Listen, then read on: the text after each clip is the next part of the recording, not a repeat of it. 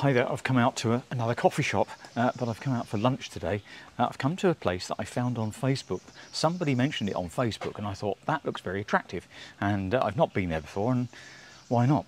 It's only been open 2 months, so it's relatively new to Chiang Maiers, and I really do recommend it because it's a pleasant atmosphere. It's a lovely ambience here.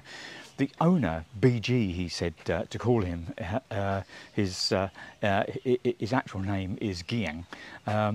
He's studied in America, so he speaks very good English, and he has renovated this place to live in. And after he invited some friends here, and they said it was such a lovely place, he thought, well, why not make it into something to share? And indeed, he is sharing it. He's sharing it as a restaurant cafe, and it's a very nice place indeed. I've just had a lovely meal, and I'm now having a dark roast coffee.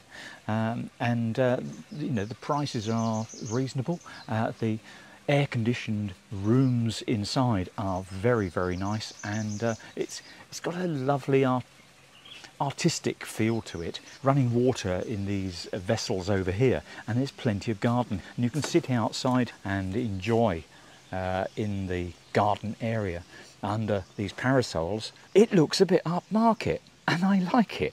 It's beautiful, and it's set against this lovely building in the background. I had a very unusual dish. It had a meat burger on the top, and it was on guaitio sen yai, so that's the thick guaitio, and it had dolly mixture of vegetables and a tomato sauce, and that was very, very tasty. It's very easy to get to, that you cannot get lost if you follow the signs from the main road area to Parco House, and the Google map will help you understand where it is. I tell you, I really am enjoying my stay here, and I do recommend people to come and find this place and enjoy the ambience that's here.